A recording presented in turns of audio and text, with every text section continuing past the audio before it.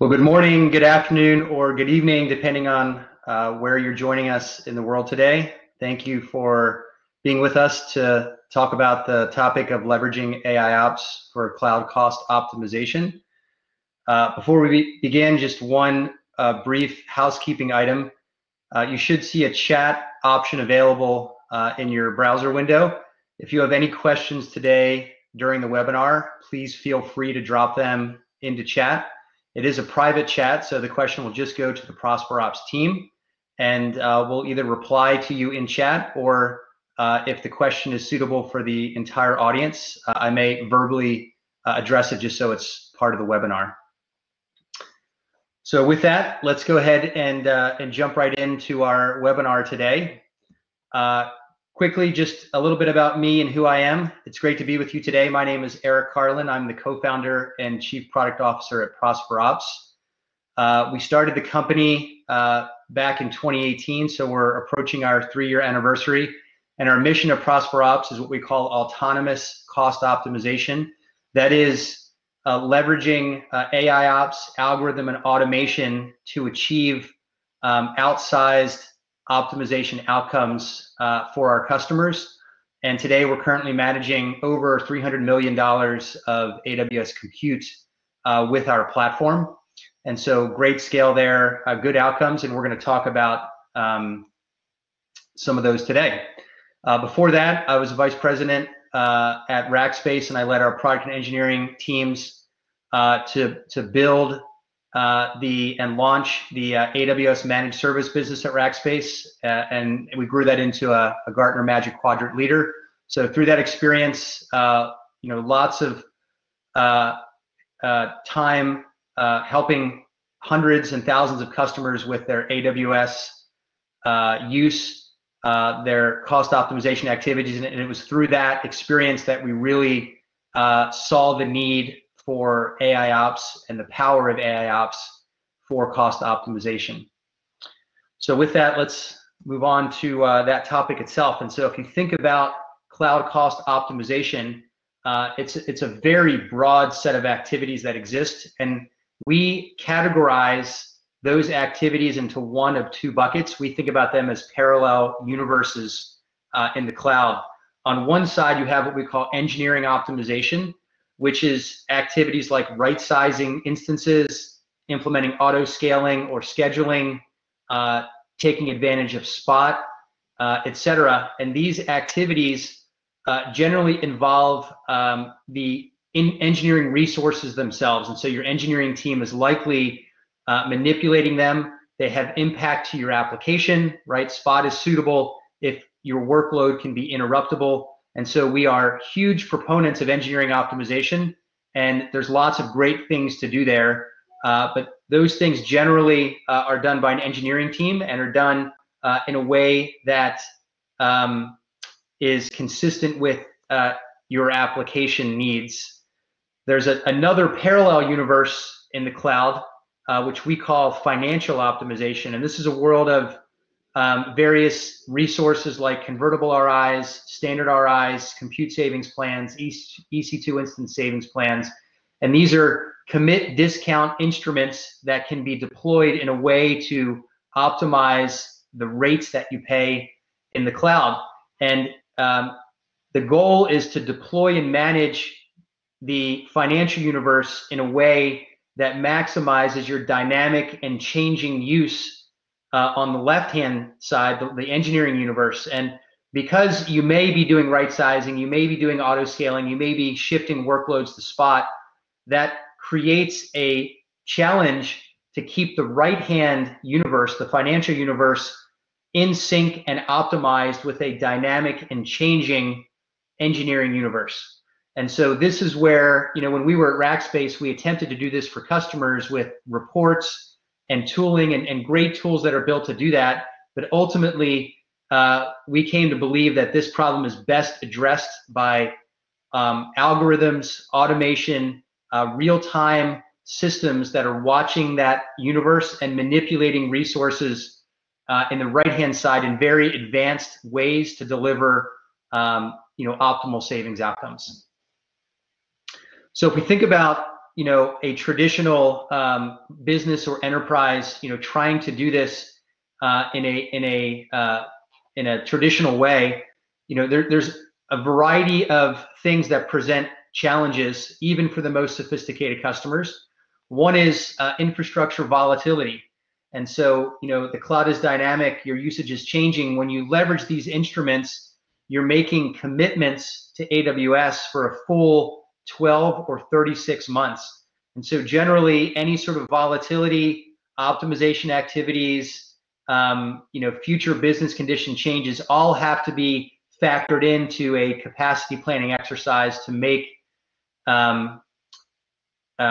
efficient commitments that will drive discounts. And that volatility creates a lot of challenges. Secondly, just the complexity of this universe, right? You've got all these different instruments. You've got different prepayment types. You've got pros and cons of different instruments. And so how do you best leverage them and blend them together in a portfolio that will bring to bear the most savings with the least amount of risk for your particular scenario? And so there's a lot of complexity in how to make those decisions. And then lastly, these are commit discount instruments. And so in order to generate the discount, you have to make a commitment. And often there's commitment risk.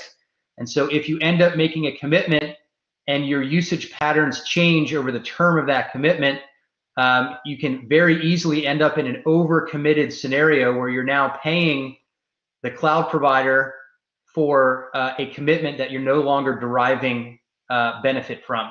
And we've seen scenarios where customers have gotten upside down in certain cases to where it's actually costing them more to leverage these instruments than if they had just not deployed them at all. So it is possible to do that, and locking in for 1 or 3 years is a risk that makes it difficult to really generate optimal outcomes. And so we find that most companies either underutilize or sort of misutilize or suboptimize these instruments, and in doing so, they're leaving material savings on the table.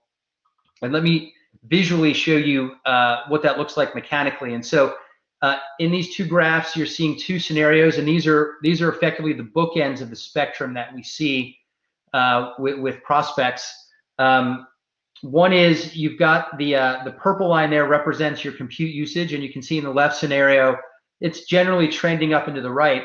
And traditional methods would say to periodically deploy full-term commitments, either some sort of RI or some sort of savings plan, and you're generally stacking them in a way that is generally corresponding with your usage growth and your predicted usage, et cetera. Often what people do is they will leave some amount of buffer above and beyond their commitments to their usage that will run on demand, and that allows them to be able to absorb declines in their usage. And so it's a conservative commitment. Different customers have different thresholds, but a risk is being managed by effectively leaving savings on the table and running a certain amount of your usage as on demand and receiving no discounts. The other bookend is an aggressive commitment strategy where we see customers do that, but they're leaving a little to no buffer because they want to maximize their savings. And what happens then is if you have any sort of downturn in your usage, again, be it optimization activities, business conditions change, what have you, you can end up with a scenario there that I described where you can be overcommitted and you're wasting your spend at that point. You've made commitments to AWS for which you're receiving no discount. That then is a headwind to your savings and reduces your savings outcome. So this is a continuum. Customers live on different places in the continuum, but generally what we see is either strategy is going to lead to a suboptimal savings outcome. And so the question is, how can AIOps be brought to bear on this problem to generate an optimal savings outcome? And that's basically where a service like ProsperOps comes in. So the way that our service works is we have a very opinionated strategy about which types of instruments can be deployed to, one, generate the highest savings outcomes consistently, but two, to de-risk you from overcommitment and to enable a usage, a commitment pattern that closely mirrors and follows your actual usage pattern. And so we do that by deploying what we call a base layer of compute savings plans. And on top of that, we layer on a set of convertible RIs that we call the flex layer. And our algorithms and our automation unlock a variety of advanced capabilities with convertible RIs that allow us to basically manipulate the commitment in ways where we can grow it and we can reduce it to be able to very, very closely follow your usage patterns. And so our service watches your usage patterns in real time. It's leveraging algorithms to understand that usage pattern, detect cyclical usage patterns, figure out the optimal set of commitments that will generate the highest discount, and then manipulate them in near real time to perfectly optimize your coverage. And so you can see here, as usage goes up, your financial universe of commitments follows very, very closely. If your usage goes down, our service can actually squash or decrease your commitments to keep you from being in an overcommitted state. So in either scenario, your financial universe perfectly mirrors your engineering universe. And this is basically how you maximize your commitment. So if you're familiar with the Amazon concepts, our service generally delivers a above 99% utilization rate with an above 95% coverage rate consistently month after month after month, also driving your effective discount rate into the highest tiers. And the great thing about working in the cost optimization space is that all of this is quantifiable. And so there's lots of claims that can be made about the effectiveness of one strategy or another. Well, the great thing about this space is we can just measure that. And although it can be measured, it turns out when we started, there was actually no industry standard KPI to measure the efficacy or the effectiveness of your savings strategy, your financial universe savings strategy. And because we're a service that delivers outcomes, we are not a reporting tool. Our algorithms will assume active management of your commitments and deliver these outcomes. We needed a way to measure and assess the effectiveness of various strategies. And so from that need came a metric we call the effective savings rate. And this metric, you can think of it just like in financial investing. You might make an investment and you're looking to understand the return on that investment. I made a certain decision. How did that decision pan out? What was my return on that investment? Well, ESR is basically the ROI for cloud.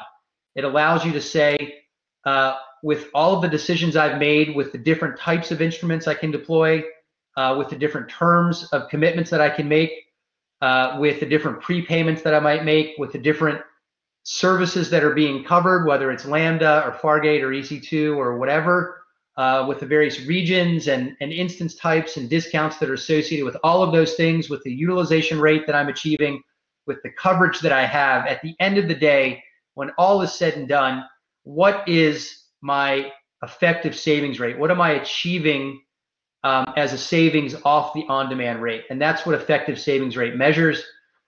This is a metric that we have submitted to the FinOps Foundation for inclusion as part of their framework as a standard KPI that everyone should measure. And so there's growing interest and popularity in this KPI. Our algorithms and our service optimize for effective savings rate. So our service is always looking to make this value as high as possible. And what this particular chart is showing you here is data, benchmarking data that our service has collected over the multiple years that we've been doing this. And what you see here is on the x-axis is usage values in increments of $100,000 from 100 up to 600,000. These are monthly numbers. We've measured this up into the millions of dollars a month, but for purposes of making the chart readable, we've truncated it at 600,000. And on the y-axis, you're seeing the effective savings rate that traditional non-AIOps enabled customers have achieved. And so, and all of the scatter plots there in blue are basically, where customers of various sizes kind of end up in terms of the effective savings rate they achieve. And you can see the bottom left there, that red circle is actually where you have where you can have negative effective savings rates. These are customers that I mentioned where the use of these instruments can actually cause a loss. And generally those are smaller customers. You can see that there, given their position on the x-axis, but that scenario can happen. You then see a number of customers up into the hundreds of thousands of dollars a month, even one customer up to almost $500,000 a month that basically make no use of these discount instruments at all. And so they've generated no savings.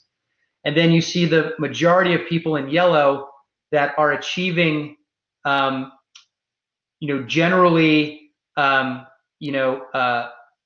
average to sort of above average commitments, but still sort of suboptimal relative to what is possible.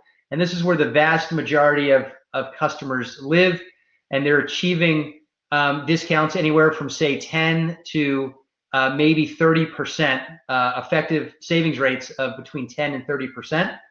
The percentile numbers are listed there, so you can see if you're achieving a 25% effective savings rate, you're in the 80th percentile. Meaning you are 80% of other peers in the industry are achieving lower effective savings rates. But what we want to talk about today is how do we leverage AIOps to not just achieve 80 percentile outcomes, but 98th or 99th percentile outcomes. And so if you look at the data, 98th percentile ESR outcomes are getting above 40%. And so you can see there 40.5% is a 98th percentile outcome.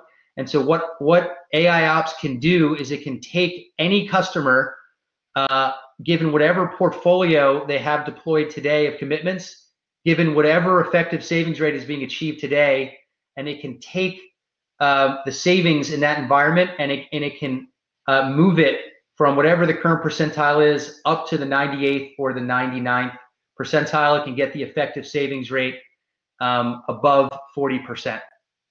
And so ESR is a very, very powerful metric to understand the efficacy of various approaches. And the data shows that AIOps approaches will exceed the traditional non-AIOps methods. And so ProsperOps is one such service. And so our value proposition is effectively being able to do three things on your behalf. One is maximize your savings. We want to take your effective savings rate as high as possible. And what that means for our customers is that whenever the effective savings rate increases, we are putting money back into your cloud budget. So the savings that are generated more than offset our savings share charge, and the differential is money back into your budget. So we are a vendor that will not consume budget, but will put money back in your budget. Secondly, we minimize commitment risk. This is a function of our service being able to unlock those advanced sort of power user features of convertible RIs that will get your commitments into a flexible, short, rolling set of commitments versus having fixed long-term commitments by leveraging off-the-shelf commitments from AWS.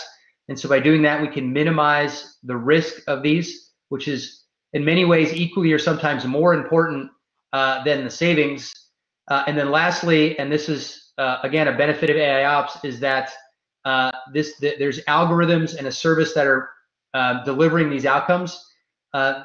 It's not reports that you then have to act on and continually run and manage and take action on.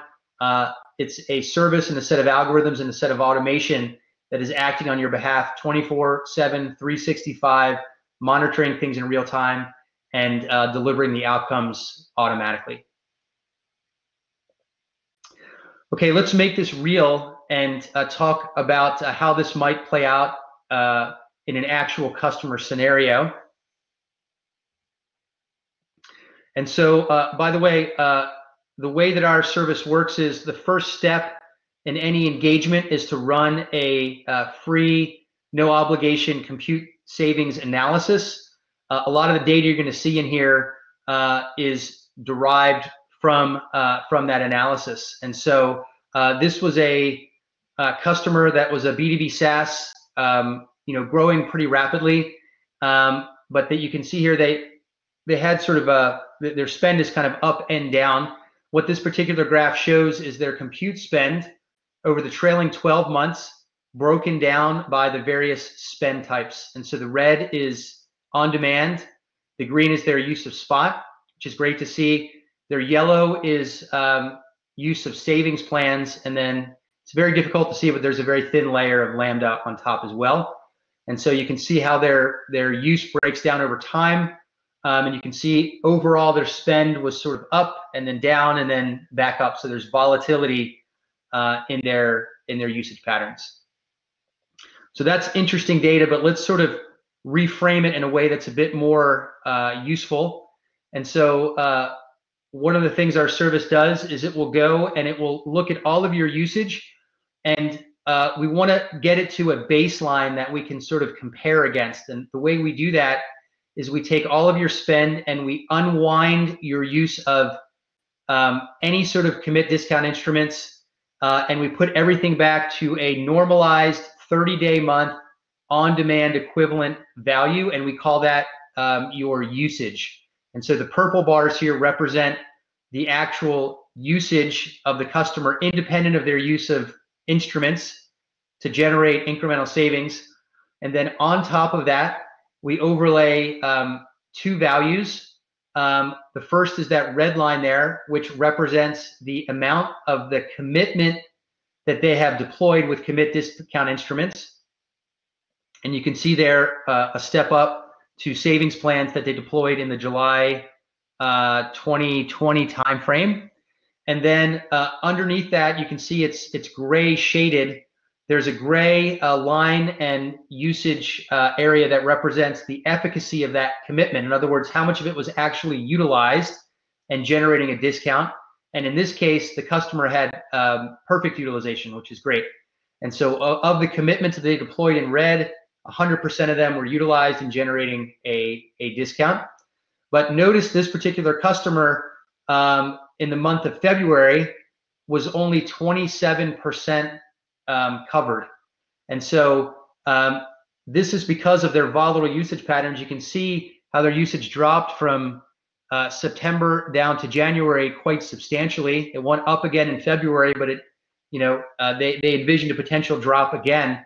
And so they didn't feel comfortable using traditional methods of deploying commitment any greater than what was 27% of their February usage. If we took that as a percent in January, it might be more like 40% or some higher percentage. And so this is that scenario of a conservative customer that's hedging a bit because of the volatility in their usage, and they're leaving savings on the table. So how might AIOps unlock additional savings for this customer? Actually, before we get to that, one additional view of the data, which is this represents their usage and their coverage. How did that translate to in terms of actual savings? And then again, effective savings rate, because that's really what we want to optimize for. And you can see here the dark green lines represent the dollars, are the savings generated from RIs, which trailed off. And then the light green bars represent the savings generated from savings plans, which you can see is much higher. But again, you can see the savings kind of varies, month over month. But the actual savings rate is a function of the savings relative to the usage that they've deployed. And the purple line that you see there is the effective savings rate. And you can see it kind of jumping around. It's not consistent each month. And you can see that it's fluctuating. If we look at kind of the post savings plan world, it's fluctuating roughly around 10% kind of plus or minus. So the trailing 90-day effective savings rate was exactly 10%, which again, if we benchmark that puts them in roughly the 59th percentile. So generally kind of right in the sweet spot of what we see with a lot of customers that are not leveraging our service. And so the question is, savings of about $54K a month, 10% effective savings rate. What can AIOps do to sort of improve this scenario given the volatility and the risk tolerance of this particular customer? And so what our service can do is it can take and again deploy term optimized, low risk, flexible convertible RIs on top of the base layer of compute savings plans that this customer has already deployed. And so what this graph here is showing is a projected view of their future savings if our algorithms and AIOps approach was applied to their environment. And the three gray bars that you see there were the last 3 months of savings that they achieved with their existing strategy. And then going forward, you can see the light purple bars represent that same amount of base savings that's being achieved with the compute savings plans that were deployed. But on top of that, our service is able to safely deploy an additional layer of commitments that can be grown and squashed to follow their usage patterns up and down. And the way, as our algorithms get smarter, as the commitments that we're deploying mature and become more and more flexible, you can see there the incremental flex savings shown in green is ramping up and increasing to where over or after 12 months, the effective savings rate has grown from 10% up to 20%. And then over time, our service is able to achieve even higher discounts and higher savings to where in sort of the fullness of time in the end state of our service, we can help them achieve a 39% effective savings rate. And so again, roughly we're trying to hit that 40% mark, which would deliver to them in that scenario, if we quantify the savings, an incremental $2.4 million of annualized savings, while at the same time reducing their commitment risk. And so AIOps can have a material impact on the savings generated. And in this case, by the way, when we measure effective savings rate post our service, we're doing it after our savings share charge has been applied. And so these are not gross effective savings rate numbers. These are net effective savings rate numbers, meaning that $2.4 million is completely incremental. It all goes back to the cloud budget of this customer, which they can use to deploy more things, hire people, increase margins, etc. And so this is the power of AIOps being brought to bear for cloud cost optimization.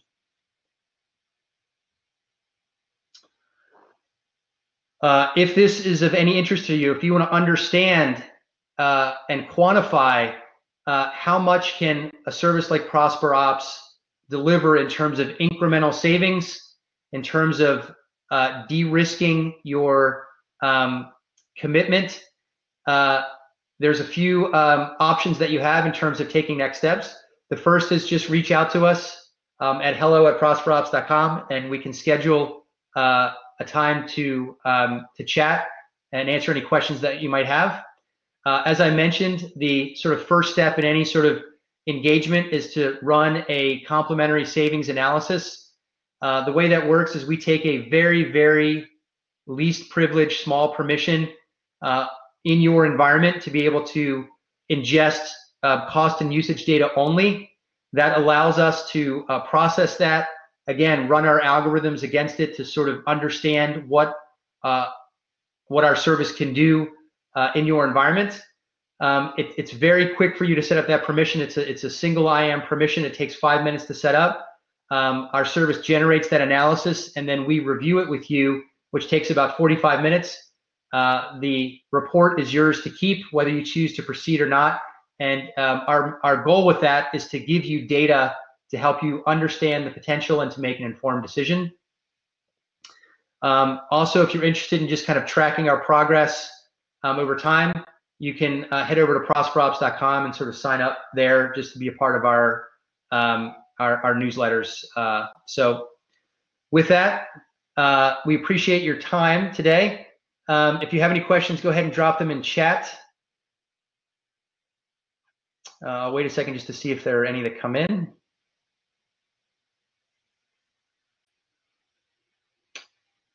Doesn't look like it. So if you have questions, go ahead and again, feel free to reach out to us. But with that, that concludes our webinar today.